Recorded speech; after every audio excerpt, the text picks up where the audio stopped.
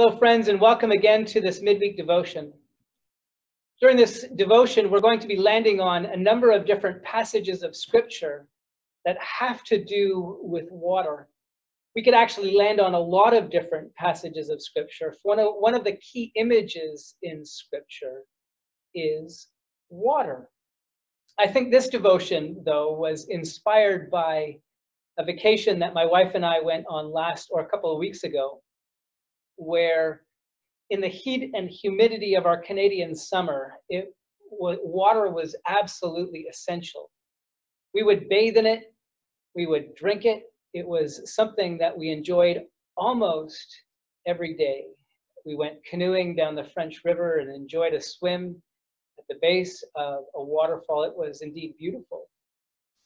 I think this devotion was also inspired by an experience that we had as a family last year, where we took a trip from San Francisco, California, south to Los Angeles, and then headed west through a number of different national parks. We landed with our vehicle in Joshua Tree National Park and spent about 2 hours there, only 2 hours there. 2 hours because Joshua Tree National Park, while beautiful and curious because it included that Joshua tree, that species of cactus/pine, that hybrid that was something I had never seen. While it was beautiful, it was dry and hot. And again, after about 2 hours, we said, let's go. From Joshua Tree National Park, we headed to one of the most beautiful spots in the world. Maybe some of you have been there. We headed to Grand Canyon National Park. And again, our experience of the heat of Arizona was something that was indeed overwhelming. We spent about maybe 4 or 5 hours in Grand Canyon National Park. If you've ever been there, you will know that there is a river that goes through that canyon. That river is way down there. You have to hike miles and miles and miles through the heat of that Arizona summer in order to get there. And so after 4 hours, not wanting to hike down to the bottom, we said, let's go. We headed north from Grand Canyon National Park, and we landed again in our van in one of our favorite spots, or what has become one of our favorite memories from that trip. And the reason it has become one of our favorite memories has to do with water. We landed in Zion National Park, where we spent, I think, about 3 days. And Zion National Park is absolutely stunningly beautiful. All of the other parks are stunningly beautiful as well. But Zion National Park has a river going right through the center of it, and that river you can access with ease. In fact, there was a hike that we took where we did a creek stomp, a river stomp for about 5 miles there and back, 2.5 miles there, 2.5 miles back, for a total of 5 miles. And we spent much of the rest of the time bathing in that river, the base of a waterfall. And it was refreshing because all around us was the desolation of a wilderness, the desolation of a place that was baked by the sun. And I think that that image of water plays heavily on the Hebrew mind, on the Jewish mind, because they too had an experience of the desert. They too had an experience where nature, because of the heat of the sun, became oppressive, even could be deadly for them. And water for them was a source of life. And so when Scripture talks about water, the first place I want to land on is actually a New Testament passage of Scripture. It's the New Testament passage of Scripture where Jesus Christ calls himself the living water. We read these words, John chapter 4. Jesus is on his way north, and on his way north, he goes through the region of Samaria, and in that region of Samaria, he meets a woman at a well at the high point of the day during the heat of the sun.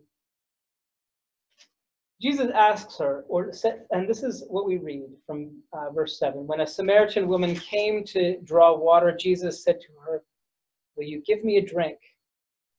His disciples had gone into town to buy food. The Samaritan woman said to him, "You are a Jew, and I am a Samaritan woman. How can you ask me for a drink? For Jews do not associate with Samaritans." Jesus answered her, "If you knew the gift of God and who it was that asks you for a drink, you would have asked him, and he would have given you living water." "Sir," the woman said, "you have nothing to draw with, and the well is deep. Where can you get this living water? Are you greater than our father Jacob, who gave us the well and drank from it himself, as did his sons and his flocks and herds?" Jesus answered, "Everyone who drinks this water will be thirsty again. But whoever drinks the water that I give him will never thirst. Indeed, the water I give him will become in him a spring of water welling up to eternal life." I want to take us back in Scripture and read one more passage of Scripture that has a lot to do with water. It's that creation story that we meet in Genesis chapter 2. We read these words, "When the Lord God made the earth and the heavens, and no shrub of the field had yet appeared on the earth, and no plant of the field had yet sprung up, for the Lord God had not sent rain on the earth. And there was no man to work the ground, but streams came up from the earth and watered the whole surface of the ground. Lord God formed the man from the dust of the ground and breathed into his nostrils the breath of life, and the man became a living being." And then we get this image of God from the waters that have sprung up from earth, this image of God planting a garden in Eden.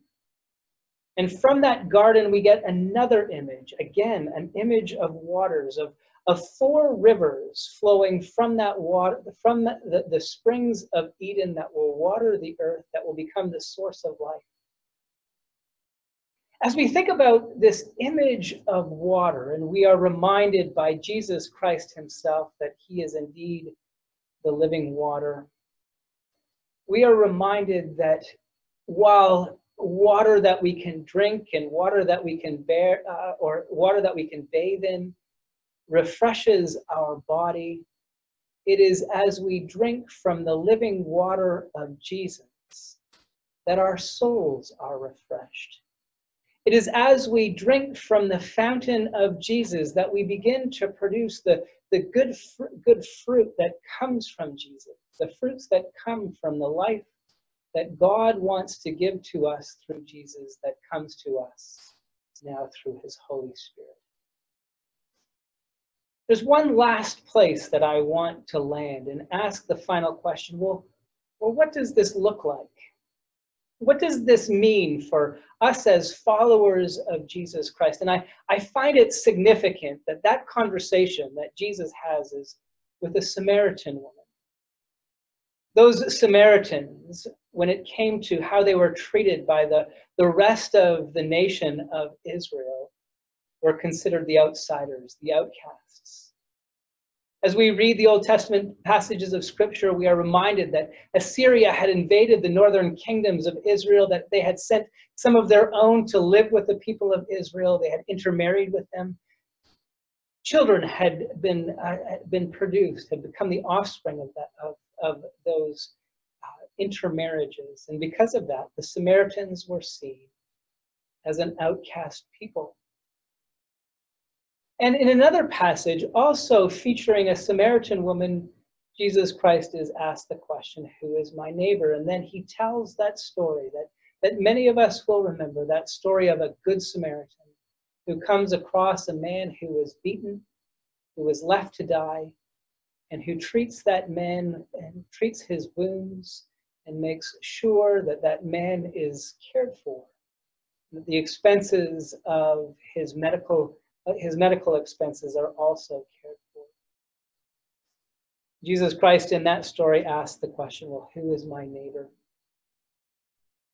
As we think about this question, what does it mean to be nourished by the life-giving waters of Jesus Christ?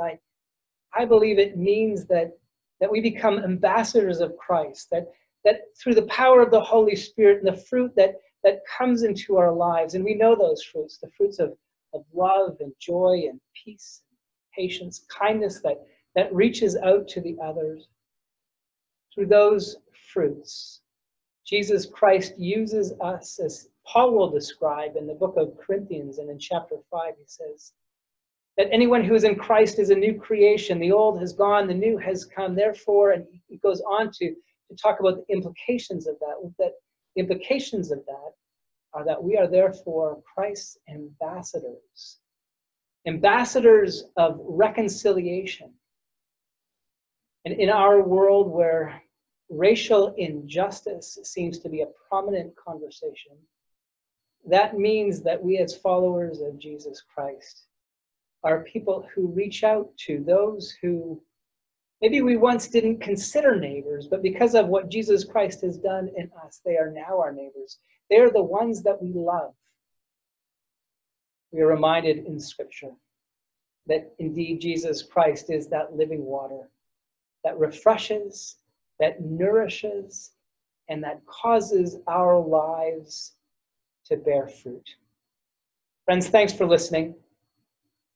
And I hope that you would bathe in the living water of Jesus. You wouldn't just be sprinkled in that water, but that you would be bathed in it, immersed in it so deeply that God's Holy Spirit would flow through each of us.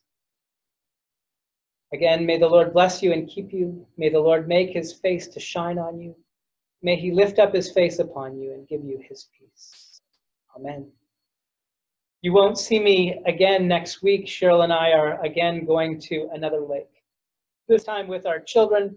Emily and Jonathan are joining us, and we will be camping as a family. And so maybe you can pray for us as we enjoy some water that will refresh our bodies. Again, we will see you in 2 weeks. Goodbye.